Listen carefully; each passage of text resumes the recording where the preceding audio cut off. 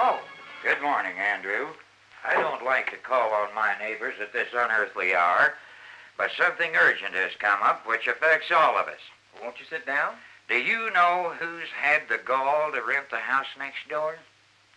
Steve Hogan. Well, yes, I knew Steve was coming back, but... You knew? Well, why in the world didn't you tell the rest of us? I thought everyone knew he was getting out of prison, and...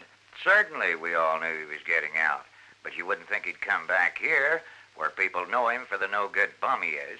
But, Mr. Rowe, a man can change. He's paid his debt. Men like Steve Hogan don't change. And besides, we don't want any ex-convicts in this neighborhood. Now, the thing for us to do is to get him out of here before he ever comes in. If we can do that in a peaceful, orderly fashion, then I'm all for it. But if we can't, then drastic measures must be taken. But, Mr. Rowe... Look, Andrew, I know that fighting anything goes against the grain with you. But we all have to do our share in this. I came over here because of the part your preacher had in this.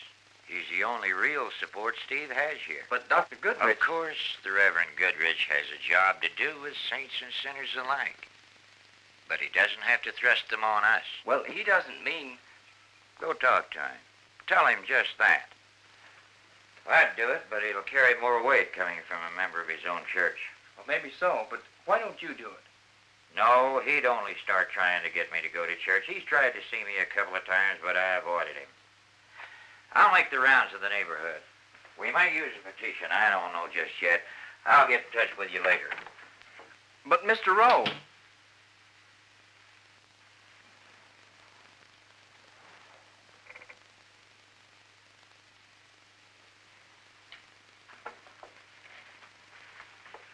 What is it, Andrew?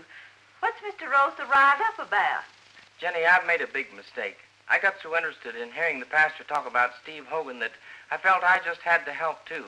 But instead of helping, I've got Steve into a regular hornet's nest. You meant well, Andrew. You just didn't reckon with Mr. Rowe. I guess I sort of forgot about him. But I felt if Steve were close by, I could help him by being neighborly and... I guess Mr. Rowe will soon put a stop to that. He's not even going to let him move in. Does he know you rented the house for Steve? No, I guess he'd have torn me limb from limb if he had. Jenny, I'd better go see the pastor. We've got to find some place for Steve to go. Will you call the store? Tell them something's come up and I won't be in today.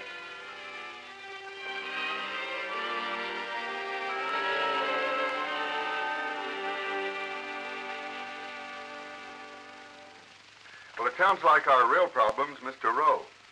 I tried to see him, but couldn't. Mr. Rowe said he'd been avoiding you. I guess he doesn't have much use for preachers. That's what I discovered. But what about trying to see him again, Andrew? It wouldn't do any good. I can't get to first base. I guess you suspected all along he'd give us trouble. Well, I wasn't trying to see him about this. I wanted to see the three men whom Steve had harmed most. You know, he was guilty when they sent him away. And I thought it important that these men know about the change that's taken place in him. Well, how did the other two feel? Oh, they were a little skeptical at first, naturally, but both of them agreed to give him a chance to prove himself. Well, that's sort of the way I expected everybody to act.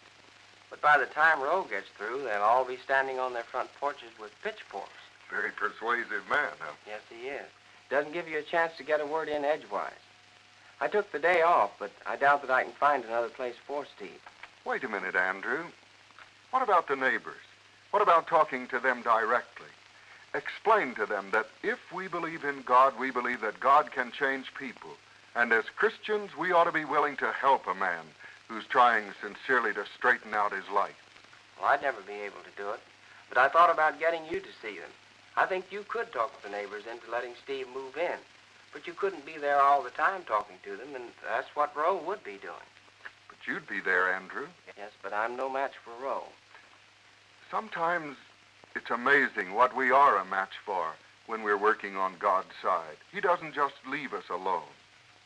I'm afraid it's asking God to do too much where I'm concerned. About the house... Andrew, you don't really think you're too much for God. About the house... Before I knew you'd found him one near you, I'd located one in another section of the city. I noticed in the morning paper that it's still vacant. Oh, well, that's taken care of then. Of course, We don't know that any other neighborhood will react differently. No, we don't. I'm sorry I made such a mess of things. Andrew, don't worry. When we've done the best that we can, that's all that can be expected or asked of us. If this fails, we'll work out something else. Well, maybe so. Goodbye. Goodbye, Andrew.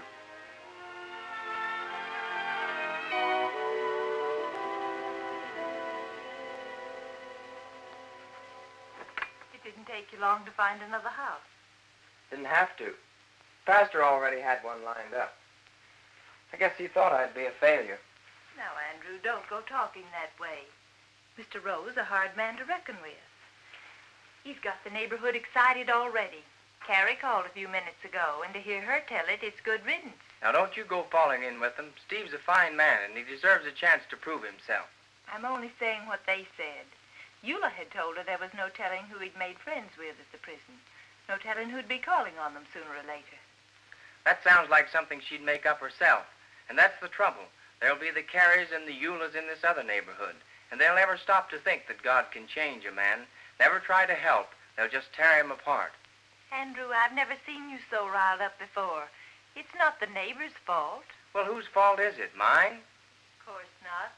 You were doing your best to help. Well, I haven't done my best until I straighten out my position with Mr. Rowe. Andrew, you're no match for Mr. Rowe. How do you know I'm not? This isn't just my business. It's God's business. Andrew, where are you going? I'm going to see Rowe. That's where I'm going. Andrew.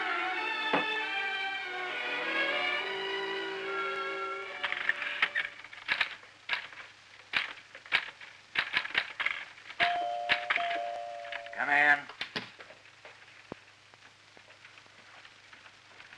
Mr. Rowe? Oh, it's you, Andrew. I would have brought this petition over when it was ready, but since you're here, just sit down and you can be the first to sign it. I'm not signing that petition, or any other. What? I made the arrangements for Steve to rent this house, and I'm going to see to it that he gets a chance to move in. You what? Look, Mr. Rowe, Steve is more than an ex-convict. He's a child of God, and as such, I think he's worth saving. Oh, that. So you did go see the preacher? Yes, I did.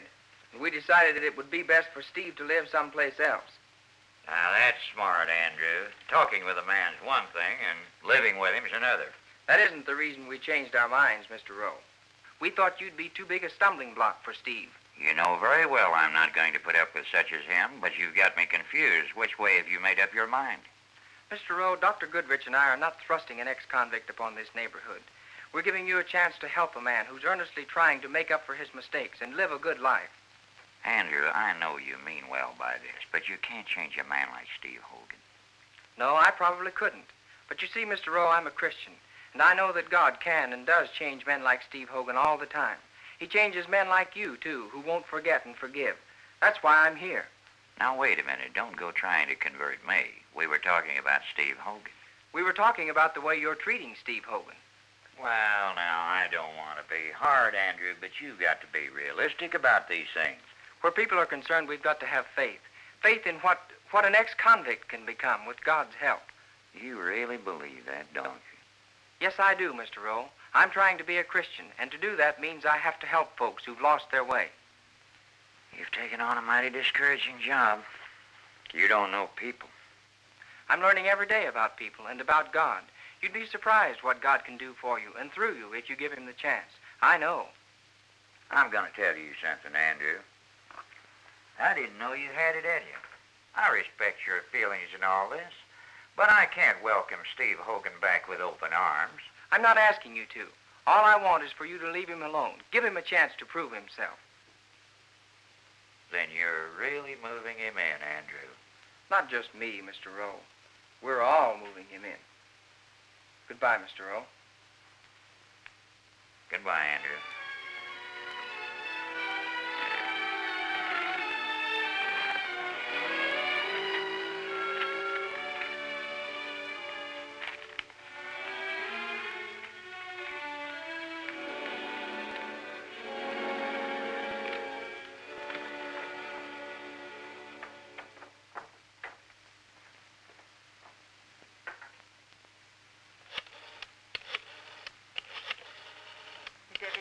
right, Andrew?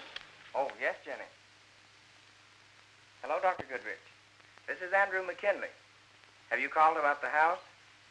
I got to thinking after I left you and decided to go over and talk to Mr. Rowe. I believe he's changed his mind about Steve's living here. Yes, I think everything will work out fine. I'm going out now to talk to the rest of the neighbors. Goodbye. Goodbye, Andrew, and God bless you. No telling what this is going to mean to Steve Hogan and to Mr. Rowe. But most of all, Andrew, what it means to you.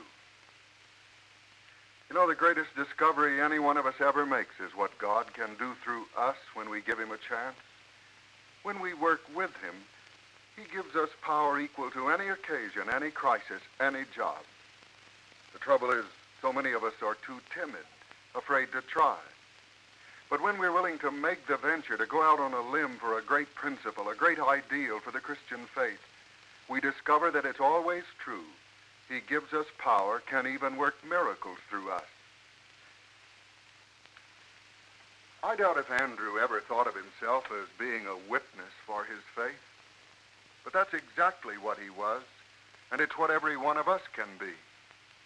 I have a little booklet here on what it is to witness. It's written very directly, answers when, how, where, and what. I think you'd find it both interesting and helpful, and I'd like to send you a copy.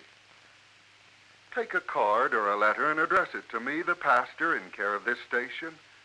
And on the other side of it, write the word witness at the top. And then your name, your address, your city and state.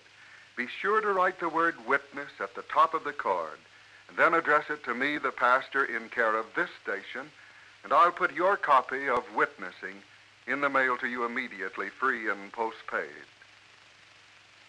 One of my favorite verses in the Bible, you might call it a promise, is this one. To as many as received him, to them gave he power to become sons of God.